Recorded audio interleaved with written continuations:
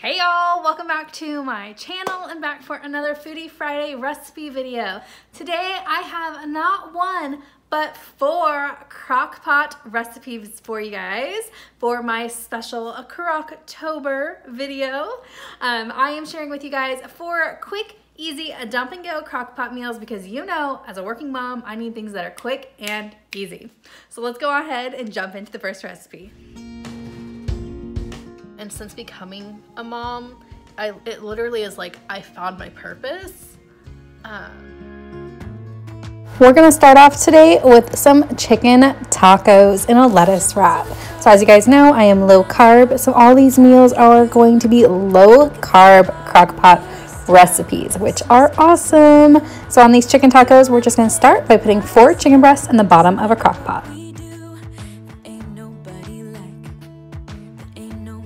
Then we are going to add some chicken taco seasoning,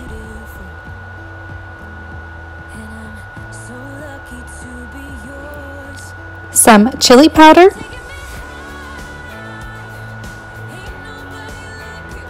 some garlic powder, and some cumin.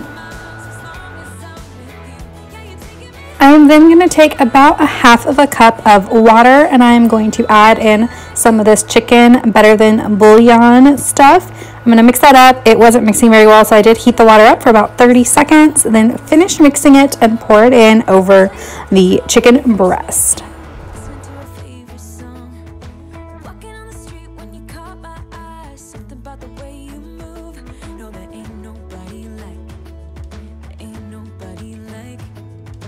Then you're going to want to set your crock pot to cook on low for 7 hours.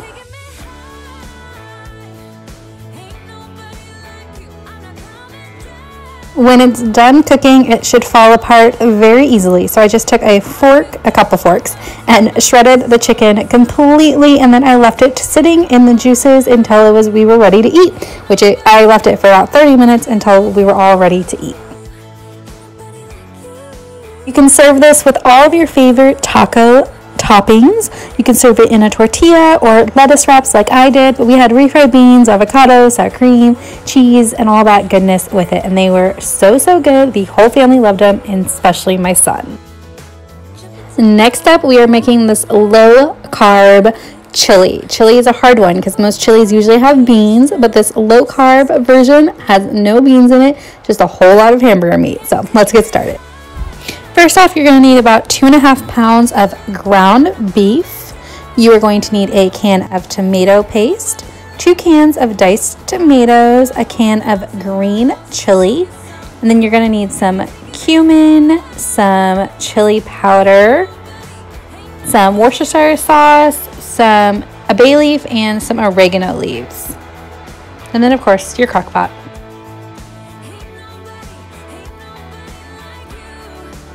So I'm just starting this recipe off by browning the hamburger meat. This is actually something that I did when I meal prepped at the beginning of the week. So that's a good way if you don't want to have to do it at the time when you're starting the crock pot. You can do this ahead of time and stick it in your freezer or your fridge and then just pull it out to put it in the crock pot. So you will see that I browned this up and then I stuck it in some Tupperware and stuck it in the fridge until it was time to use it.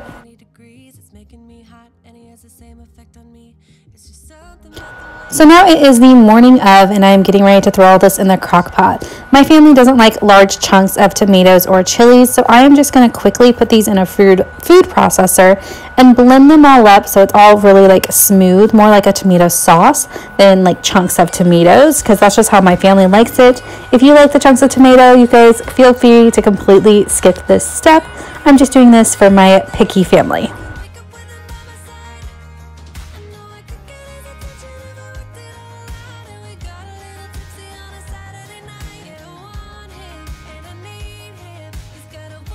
Now we're going to get everything dumped into the crock pot so we can let it sit and cook all day. So as you can see, this hamburger meat is just that cold hamburger meat that I had in the fridge. So I'm just pouring all that in the crock pot and kind of breaking it up a little bit since it was stuck together. And then we're going to pour all the tomatoes that I just blended up. So the tomatoes and the green chilies all get thrown in, as well as everything else. So we're going to do the 6-ounce can of tomato paste, We are going to do 1/4 cup of chili powder, 2 tablespoons of cumin, 1 tablespoon of dried oregano, 2 tablespoons of Worcestershire sauce, some salt, some pepper, and a bay leaf at the end.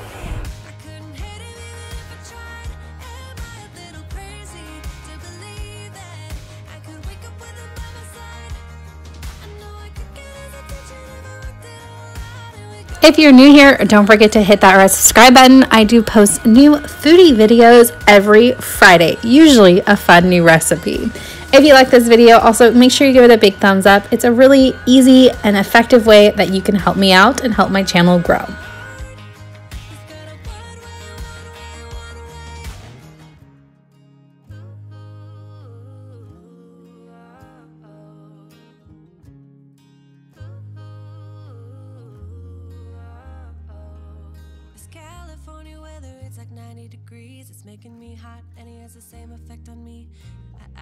And then we're going to set this to cook on low for 8 hours.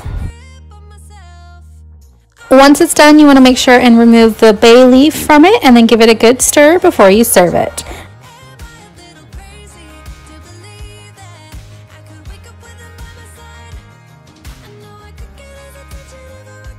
I love to serve chili with sour cream and cheese, and if you weren't doing low carb, you could also serve it with crackers. This is something even my toddler, who is 1.5 years old, loved for dinner.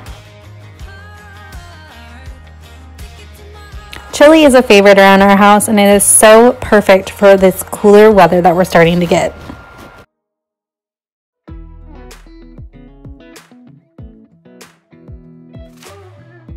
Next up is this Italian chicken. Italian chicken is one of my family's favorite dinners. So I'm of course starting with my crock pot liner, like I always do. It makes cleanup so much easier.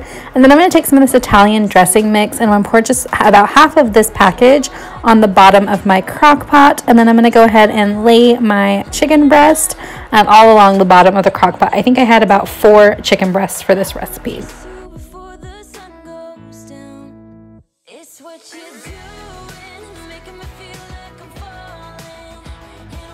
And then I poured about 1/4 cup of water in just to help with moisture.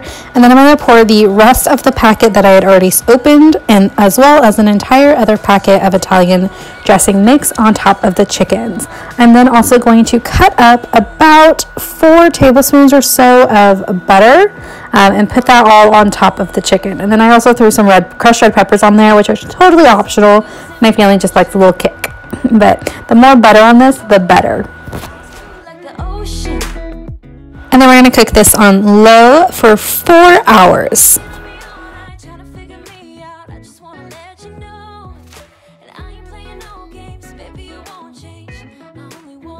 We love Italian chicken in my house, and this way is so easy to just throw it in a crock pot on like a Sunday or Saturday morning and have it ready for like a late lunch, early dinner.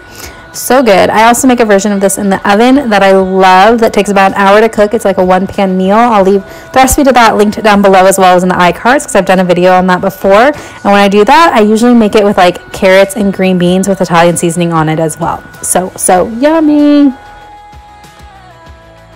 Last but not least, we have this easy keto broccoli cheese soup.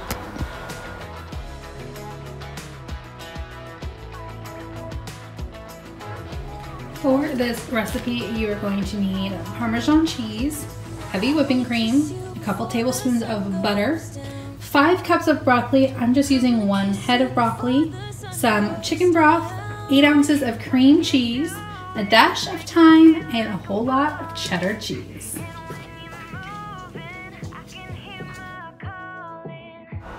So I'm going to start off by cutting up the broccoli. You want to make sure you cut the broccoli up into pretty small pieces. I'm actually going to put all my broccoli in a food processor and blend it up to be more like kind of riced broccoli, because as I've mentioned before, my family does not like large chunks of vegetables, just like we don't like large chunks of tomatoes.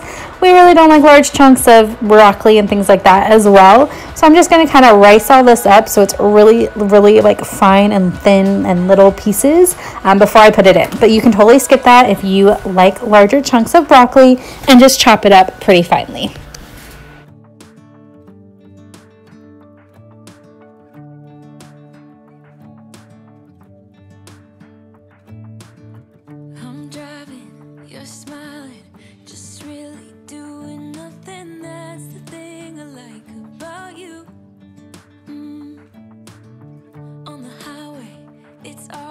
Route 66 and we keep on driving. We just do what we wanna do.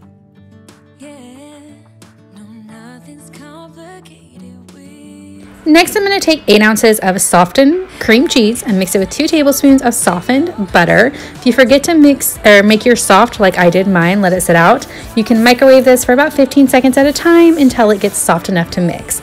I'm then going to pour in a little bit of my heated chicken broth. You do want to heat your chicken broth up a little bit in the microwave, and that will help melt the cream cheese as well as the butter.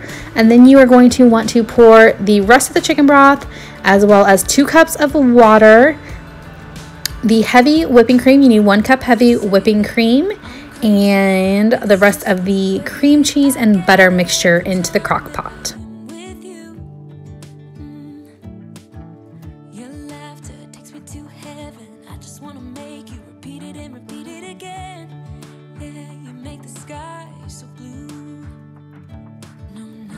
You are then going to want to take a whisk and make sure you mix all of that really well.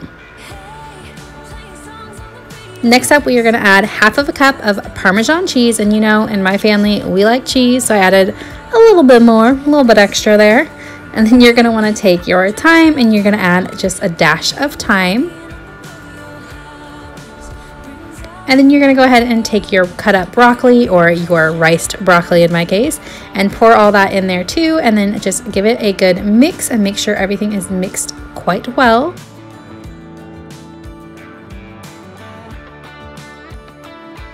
And then you're going to want to cook it on low for 3 hours. Once it's cooked for 3 hours, you are going to go ahead and open it up, give it a good stir, and then you're going to add 2.5 cups of shredded cheddar cheese. Make sure you stir it until the cheese starts to melt a little bit, and then I left it on warm for about another hour or so, just to kind of let the cheeses all melt together. And this is what it looked like when it was done. Super duper cheesy and really, really yummy. My 1.5 toddler absolutely loved this. He ate it for dinner almost every night for like a week. I was really surprised at how much he loved the soup. He had never really had like a soup before, but he devoured this, and he was actually pretty good at eating it without making a horrid mess. I mean, of course he made a little bit of a mess, but it was pretty good. And that is it, you guys. If you enjoyed this video, make sure you give it a big thumbs up. If you're new here, don't forget to hit subscribe. We'll see you guys next time. Bye, y'all.